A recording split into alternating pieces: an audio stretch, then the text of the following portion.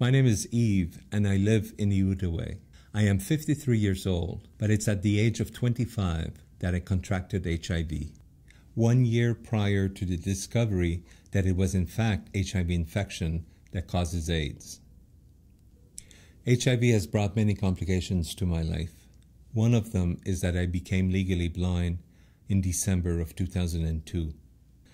I may not see well, but I am not blind to the rest of the world.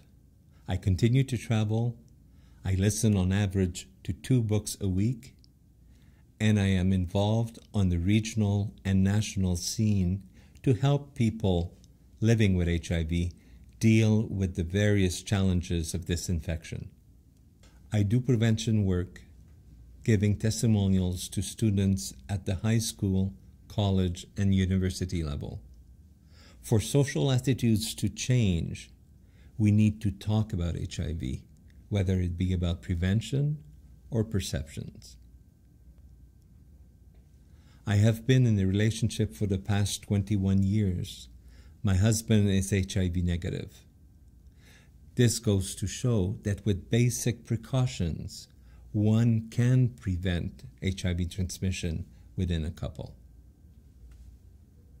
When I give testimonials, I encourage people to be open and tolerant, because as you know, AIDS is the problem, not the people living with it.